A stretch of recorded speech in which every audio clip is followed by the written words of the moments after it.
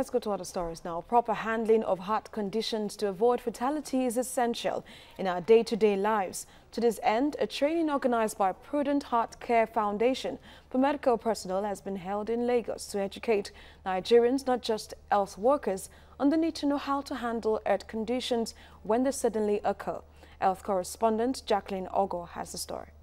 The training for medical personnel on health care was expository.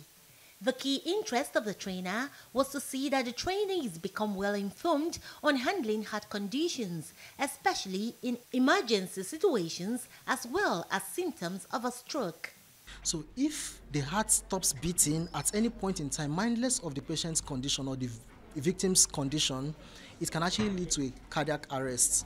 Now, these things are, what are those conditions? Hypertension that has been long-standing, a diabetic, somebody having chest discomfort that was ignored, some road traffic accidents from our bad roads. Prudent Heart Care Foundation wants the government to install heart resuscitators in the malls in cities and towns across the country, as well as other strategic locations, to ensure people are easily rescued from death in emergency situations.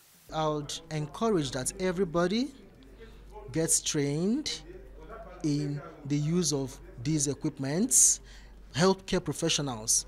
Then, for you and I, we should know how to do CPR. I encourage that a whole lot. There was also a word for Nigerians who get out their cell phones at accident scenes. If there's an accident, you see that people bring out their phones and take selfies with the victims and all that. No, but we're encouraging people to make use of their hands whenever they notice that somebody has slumped over and not responding. You just tap, hello, are you okay, sir? And the person is not responsive. It's just good to push at the center of the chest and help save that victim's life. Among information received by the trainees were how to understand irregular heart rhythms, when to give or not give fluid in emergency heart conditions, what to do when a patient is pulseless. I've learned tremendously well when it comes to ECG readings and interventions. When you detect abnormal electrical rhythms, things you need to do, especially in the case of emergencies. I've really learned pretty lot. It's not just a medical personnel that must handle a patient with heart problems.